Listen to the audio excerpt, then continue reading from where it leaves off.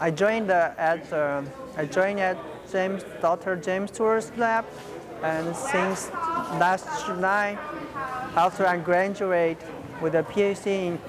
in mechanical engineering, I'm really happy to be here at Rice University. I was first attracted by Rice research and nanotechnology. As I know, they're very famous in the area and are very attracted by Rice very prodigious and the nanotechnology, and